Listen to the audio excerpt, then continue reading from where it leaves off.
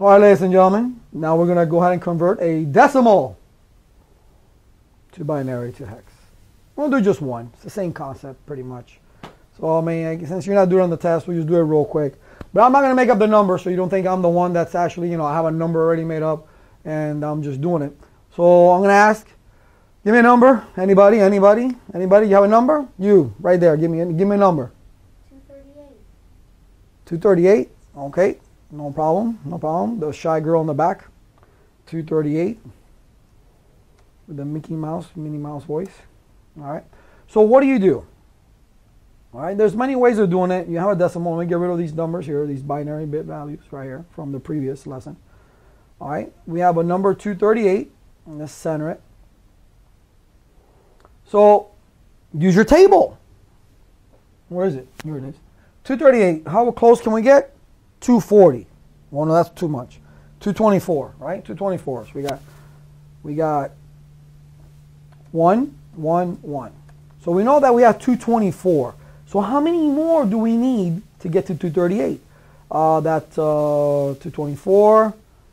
We would need, that's a good one. Okay, so let's subtract. Let me put the number in here, 224. Wow, that will be 8, that will be 14, sorry. I had to visually see it. We'll need 14 more. So definitely 16, way too much. 8, okay. And 4, that's 12. And 2, that's 14.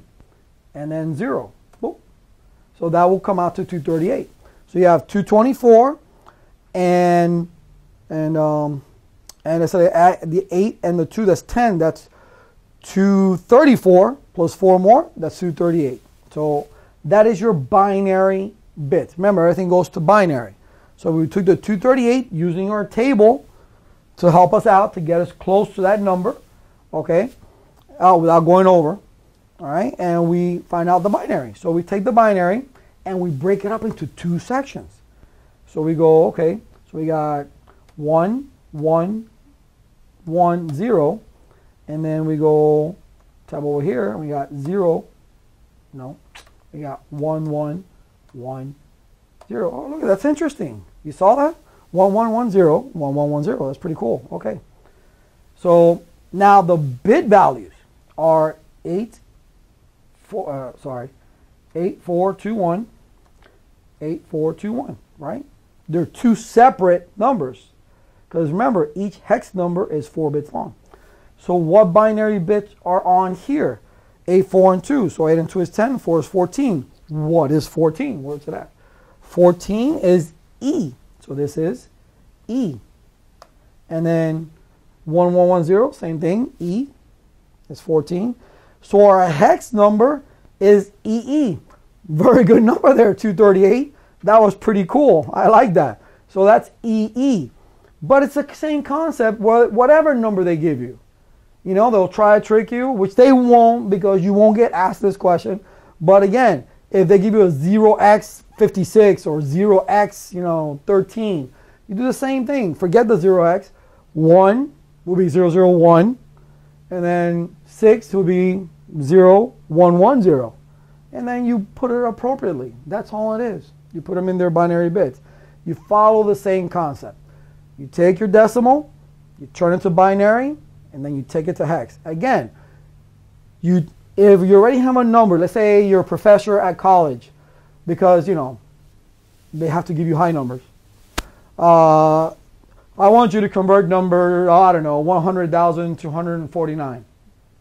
So you double as you go all the way to, you reach that number, right? And then you add the ones that are on and you break it up into sections of 4 and then you do that. Really, I would just cheat and use a calculator, to be quite completely honest with you, because something that high in numbers is just ridiculous and you're not going to do any conversions unless you're a programmer or, I guess, a web designer. And this I learned because of the courses that I do have, that the programmers and the web designers are the ones that are actually looking forward to this hex conversion thing. But again, something that high, you're going to use calculators. In test, you're not going to go beyond 255, guaranteed. All right, if they give you 512, it's like, wow. All right, so, but this is the concept.